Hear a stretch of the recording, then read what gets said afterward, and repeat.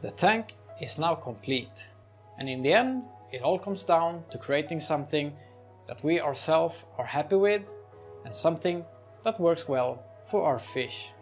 Now, I really enjoyed working with this tank, and I think this turned out really good. I do think this will give good function for the pike.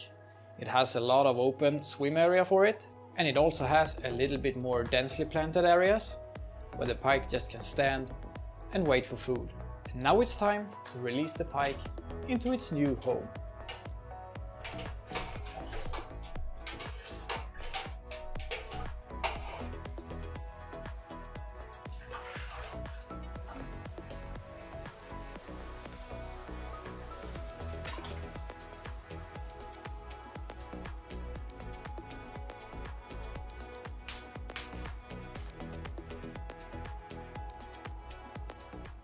Now the pike is a little bit stressed, so I'm gonna leave it alone.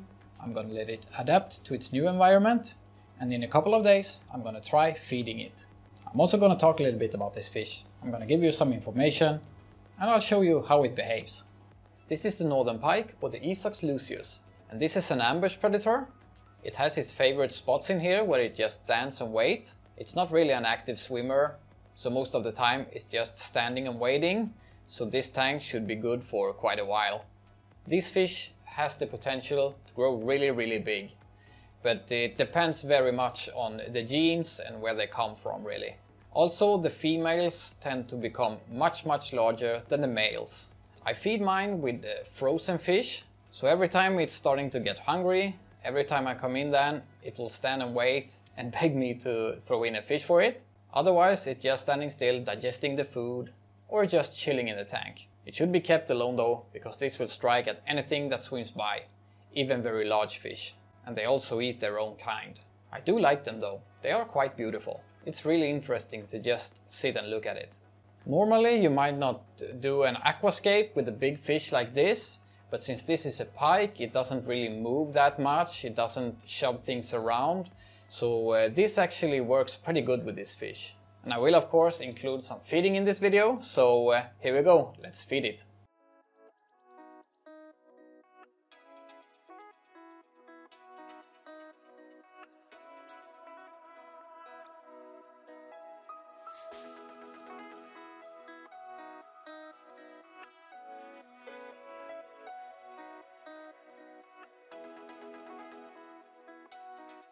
This is a very chill fish. But caution needs to be taken, because if this mistakes my hand for food, it will definitely strike at my hand, and I can assure you that's not a good thing.